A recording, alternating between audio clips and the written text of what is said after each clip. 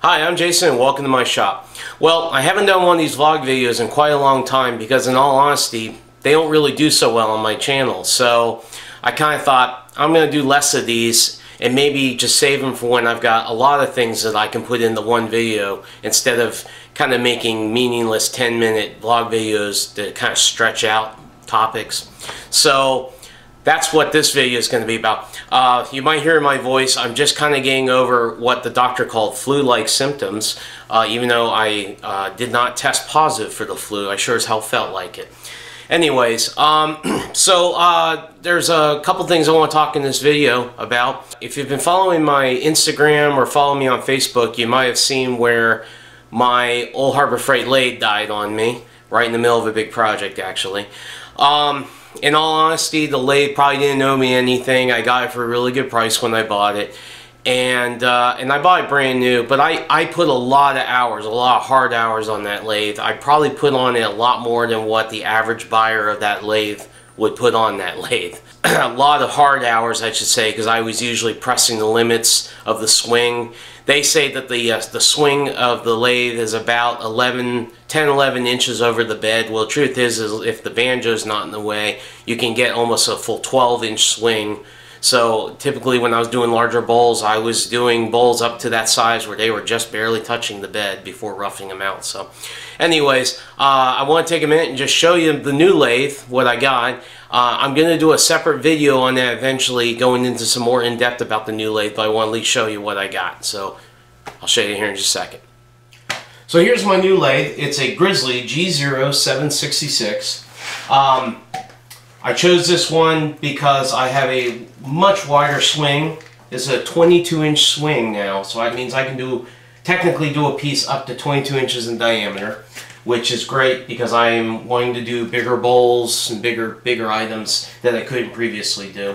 The motor is a 3 horsepower that normally uses 3-phase.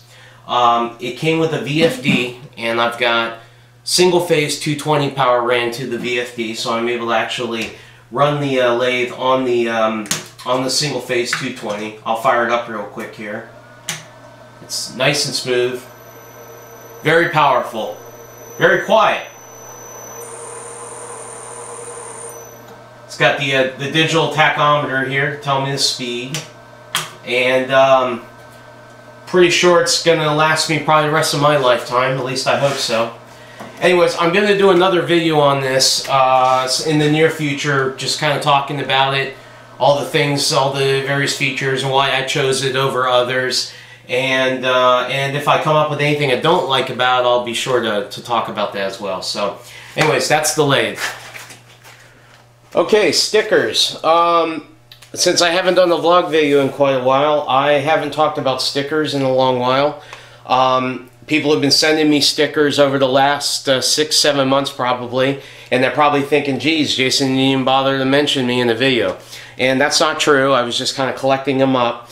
A good bit of these I also picked up at Woodworking in America last year, which I never did a follow-up video on WIA, mostly because I kind of decided to go at the last minute and didn't really have a whole lot of preparation. But anyways, I just want to show off all the stickers that I did get and make sure everyone gets mentioned.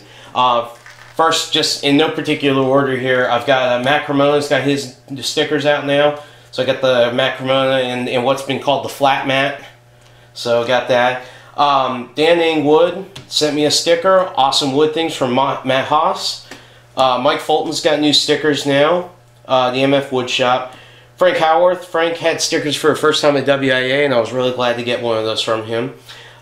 Steve has his new Woodwork from Memorial stickers. At least I think they were new. He was giving those out at WIA.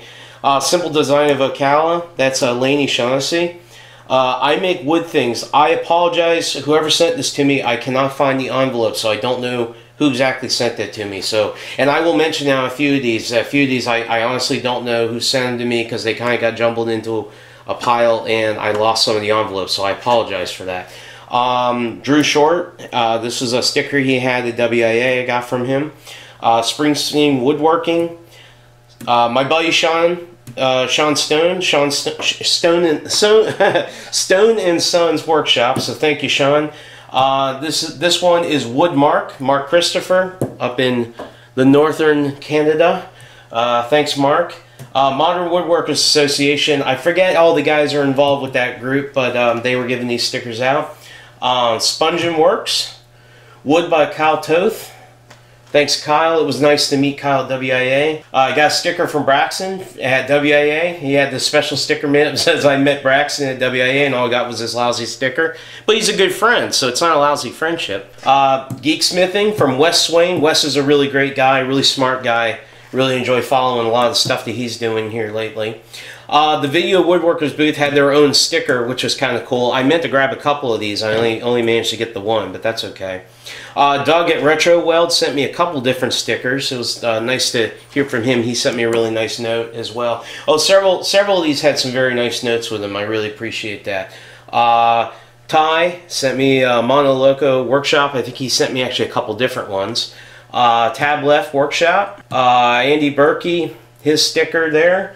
Brian Grella from Garage Woodworks. Thanks, Brian. Black Widow Woodworks. Robert Harold, First Cut Woodworking. And My Woodworking World. This was one that I hadn't heard of. Thank you for sending me a sticker. I appreciate that. And lastly, not least, I wanted to show Chris Kirchner's sticker, Adventures in DIY. Chris really wrote me a really nice note. Very personalized note to me.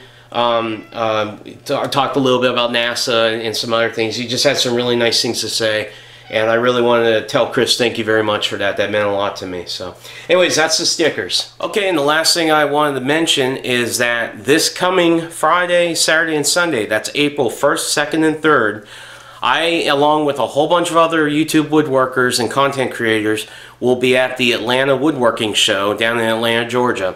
And so far it sounds like there's going to be quite a turnout of not only just general attendees, but quite a few fans of the various YouTube woodworking channels. And it sounds like we're going to have a great turnout. I believe they're going to do some kind of gathering one of the nights there. I don't have any details on that yet. But as soon as that is available, I'm sure all of us will be tweeting and Facebooking. And so if you're following any of us, you should see those details. And I'm sure once something is decided on, I'm sure they'll be mentioning it at the actual Video Woodworkers booth. So anyways, look forward to seeing everyone there. And thanks for watching, and if you like my videos and you just found my channel for the first time, I'd always appreciate you subscribing. I always appreciate any comments about these kinds of videos because the low view count kind of makes me think that they're not that popular. So comment, let me know. Appreciate it. Alright, hopefully we'll see you in Atlanta, and we'll see you next time.